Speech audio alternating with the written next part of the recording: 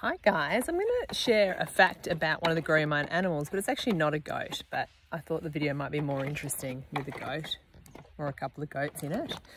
So the animal that I want to share with you about today is the animal that, everyone thinks is the most important animal, and it is an important animal, but they're all really important and they've all got their role to play. So the animal, let's see if you can guess what it is. This is the animal that helps you make really good decisions. It helps you be a good friend. It helps you with higher order thinking. So that means problem solving. So it means when you hit an obstacle, you can kind of think, okay, well, what is another way I could go about it? Any ideas? The animal is the wise owl.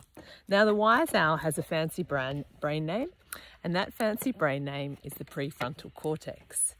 And the thing with the prefrontal cortex is it's still developing, and it's developing really until you're in your 20s.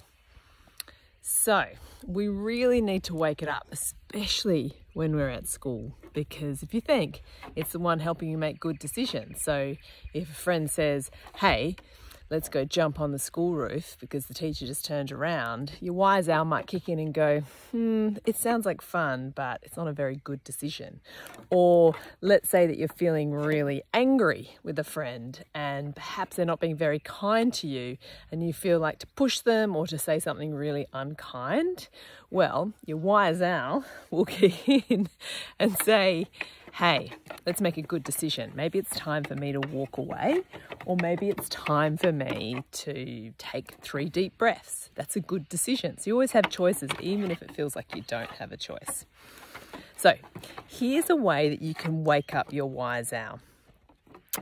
You can move your body in the morning. That really helps you to wake up your wise owl.